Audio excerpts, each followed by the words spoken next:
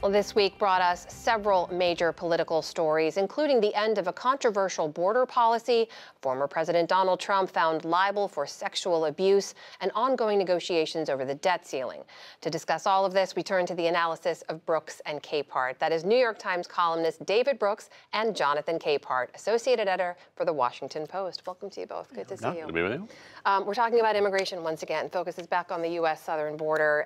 David, as you know, we saw from the report earlier, folks are saying as Title 42 ends, it's crowded but not chaotic. Still, numbers have been ticking up. They're at very high daily averages. And as Secretary Mayorkas has said, they continue to work within the confines of a system that has been outdated and underfunded for years. Did it have to be this way?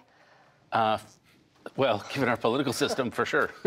Yeah, I mean, I think a couple things. One, I'm glad they're getting rid of Title 42. It's insane to have an immigration policy that's really pretends to be a healthcare policy or vice versa. And basically, we have to define what asylum is. And so there are lots of people who are fleeing persecution, asylum. That's what the asylum bill is meant for. But there are lots of people who are just seeking a better life. And that's a perfectly legitimate reason to try to immigrate here. But you can't. Then they're trying to use the asylum system to get in. And that's one of the many ways our system is broken down.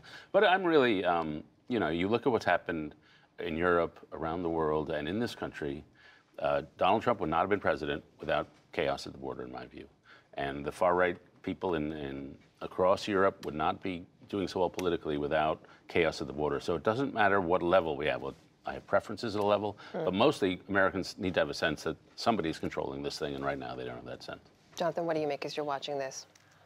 Well, to pick up on what David was saying, the people using the asylum system, why?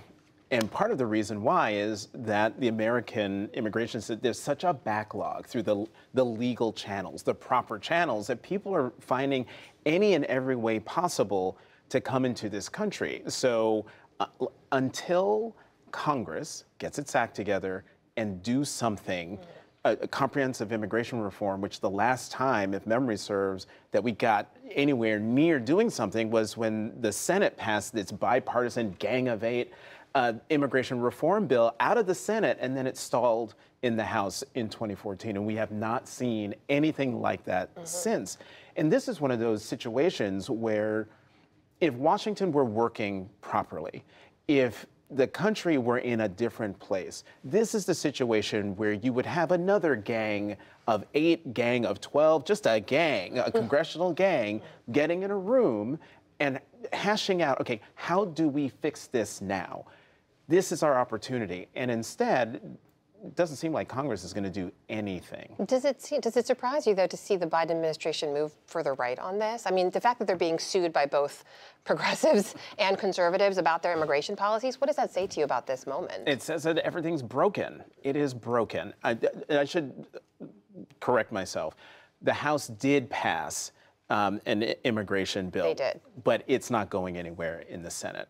So to that point, David, that they knew that bill would be dead on arrival in the Senate. Where's the incentive to compromise? On the brokenness, I mean, the Biden administration, I think, is shifting toward a more mainstream position. You remember that Democratic presidential primary debate in 2020 when should we decriminalize the border, and all those hands went up, but not Biden's. But that was a moment when the party was really not in the mainstream, because people want immigration, but they also want some control. I'm going to be on the irrational side of tiny hints of optimism. You know, the House passes this bill. And then in the Senate, you get Kirsten Sinema and Tommy Tillis, 2 senators, saying, yeah, it's a starting point. And then you get Dick Durbin, Democrat, saying, he wouldn't say it's a starting point, but he said, oh, it's hopeful. Schumer is active. There are a lot of people suddenly who are active.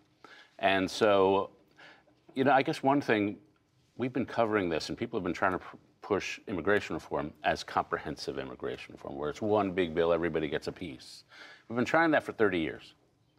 Maybe we should try something more modest, just take a step. And with all the desire, there's pent-up desire to do something, but that big thing looks pretty hairy and messy. We're surely going to be talking about this, I think, in 2024 quite a bit. And the front runner on the Republican side for that race right now remains former President Donald Trump, who was also in the headlines quite a bit. Earlier in the week, he was found liable of sexually abusing and defaming E. Jean Carroll. He also took part in a live CNN town hall where he continued to lie about the 2020 election. He mocked Carroll, and I think it's fair to say, offered a real clear preview of what we're going to see for the next year and a half. Jonathan, I know you were watching all of this unfold. Is this what we're in for the Yes. next 18? Oh, absolutely. This is what we're in for. But I wasn't surprised. I've watched this Trump rerun since June 16th, 2015, when he announced his presidential campaign. But what was so horrific about that town hall was the reaction of the audience. The reaction of the audience when it came to talking about January 6th, especially the reaction of the audience as he continued to defame E. Jean Carroll and to question the jury, a jury of his peers who found him liable for sexual abuse. There's just an ugliness and a rawness about that reaction that I think probably helps him in the primary, but God Almighty, I hope it hurts him in the general if he is indeed the Republican nominee, because that cannot be, America cannot go down that road again. Is granting him a live platform a mistake or a bad idea? No, I don't think so. You know, he's in Washington Post poll. He has a healthy lead on Joe Biden by a huge margin. People prefer his economic policies to Joe Biden's. He is the number 1 or 2 most important political figure in the country right now. We in the media don't get to decide who we cover. Basically, the American people get to decide, and they get to decide by their votes and by preferences in polling. And so we cover major figures. Now, there's ways to cover and ways not to cover. But in my view, it would be disastrous if we appointed ourselves the censors or the determiners of who gets covered in this country. And one of the reasons Donald Trump is popular, because people think people in our business are arrogant. And to me, that would be an arrogant move to say, no, we're just not going to cover that guy. I mean, let's be clear. Donald Trump isn't popular because folks see the media as arrogant. Donald Trump is popular because he scratches that very raw, emotional, and ugly itch that is there within the American populace, where he, if I read one more time of someone saying, I like Donald Trump because he says what we're thinking, if that's the case, then those are some really ugly thoughts. I know we're going to be talking about this for several months ahead, so I want to turn now to another looming issue, which is, of course, the talks over the debt ceiling. There is no clear path in sight right now, but the talks do continue. So do you at least take that as a sign of progress? Is there going to be a deal in time? Yeah, I'm on the tippy bottom end of cautiously optimistic. The tippy bottom is a new phrase, by the way. And so, you know, they're talking. The staffs are talking. They postponed the meeting. That suggests to me there is talking. They seem to have some agreement, at least what they're going to talk about, spending cuts and timing and things like that.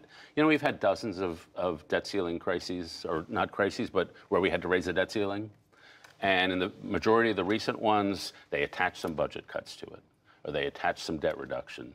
And so, and in every single one of those times, they did it without a crisis. Now, clearly, it's a hairier situation than any of those dozens before. But the fact that history suggests that they did it, you know, how many dozens of times without sending the country and the world into global chaos, that puts me at the tippy bottom. Is history a guide? Are you at the tippy bottom of optimism? Are you? I think I'm there with David, being optimistic that the staffs are meeting. The staffs met on Tuesday, Wednesday, Thursday. They met today. And so if the staffs are meeting, then that's a great sign. But, you know, this is one scary ride that we are on. I don't see, here's what I would love to see happen. Great that the staffs are talking and that they're talking about budget cuts, but it has to be part of the appropriations process. This needs to be dual track.